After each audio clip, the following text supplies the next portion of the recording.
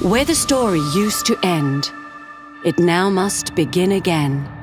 Again and again, the unvalued turns into precious materials. Materials born from ash, slag, plastics, metals, batteries, waste.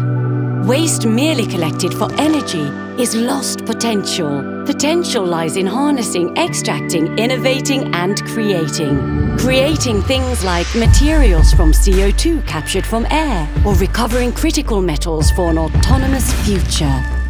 Future belongs to those who challenge. Challenge the known the way it were, where it's seemingly hopeless or impossibly difficult. Difficult is where we begin. Begin to close the loops for good. Good can become a revolution through rethinking. Rethinking Recycling.